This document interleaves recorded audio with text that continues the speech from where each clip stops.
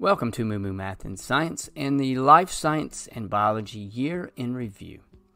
We began the year with the basic unit of life, the cell. In other words, the cell is considered the smallest thing that is alive. In order for something to be alive, it needs to have these 6 characteristics.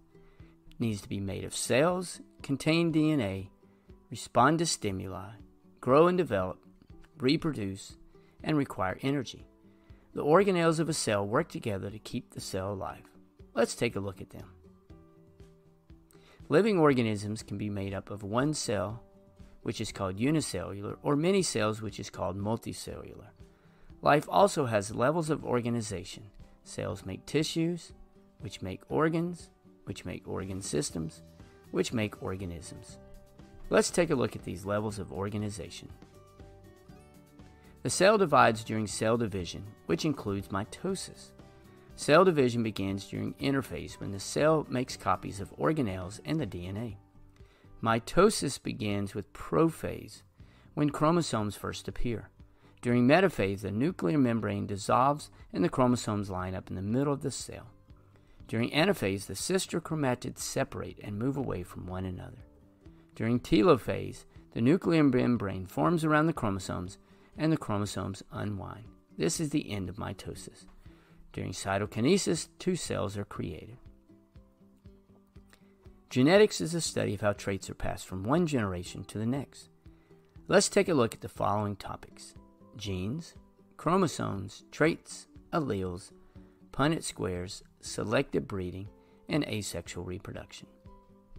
When 2 organisms reproduce, the offspring is slightly different. As a result, the world has a tremendous variety of life.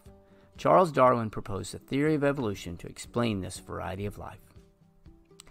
6 kingdoms of life include bacteria, archaea, plant, animal, fungi, and protists. 2 are prokaryotic, which means they do not have a nucleus, and this includes bacteria and archaea. And they are also the only kingdoms with 100% unicellular organisms. 4 are eukaryotic, which means they have a nucleus, plant, animal, fungi, and protists. Plants are autotrophic, which means they get their energy from the sun. Animals and fungi are heterotrophic, which means they rely on other organisms for food. And bacteria and protists have both autotrophic and heterotrophic organisms. This forest is an ecosystem. This pond can be considered an ecosystem, and even this rotting log can be an ecosystem. An ecosystem is a community of living and non-living objects living together in a particular area. Let's look at a cartoon example.